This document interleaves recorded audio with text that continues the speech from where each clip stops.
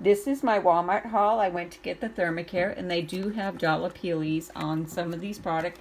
This is the Ultra Pain Relieving. So Ibotta is giving you $2 back. I had a $3 coupon, making it $2.94. I got back two from Ibotta, making it 94 cents. Bic Soleil, it popped up on checkout 51 to get $3 back, and it's a limit of 2, so I got 6 back. These are $3.27. So that made them 27 cents each. The Xanax was $7.58. I had a $4 off coupon, making it $3.58. I got back 4 from Ibotta and 2 for the Thermacare. And I got back 4 for checkout 51 for this.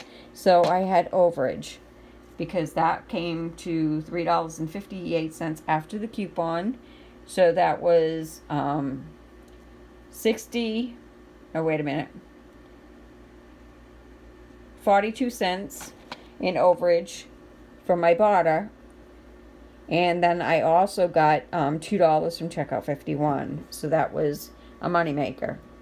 And I completed my February from Ibotta in Valentine's Day, so I got 10. So my total was $6.52. I got back 10. So that was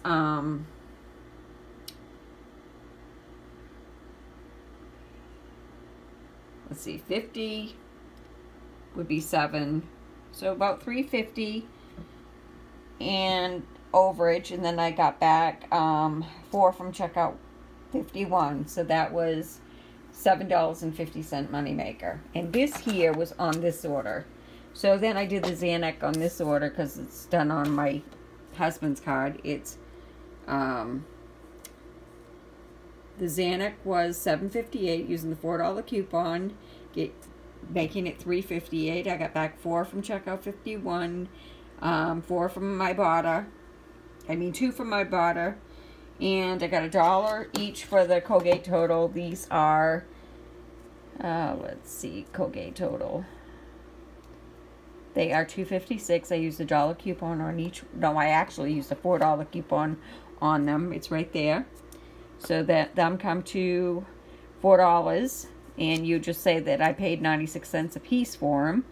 And I got back $1 each, making them free. And then I did the Thermacare, which is $5.94. I used a $3 coupon. I got back 2, making that 94 cents, and there's $1 in each one of them. So anyways, this year I paid $14.98. I got back 6 from Ibotta, 2 for that, 4 for this. Then I also got $3 for a February bonus. So that was 9. And I also got $4 from checkout 51.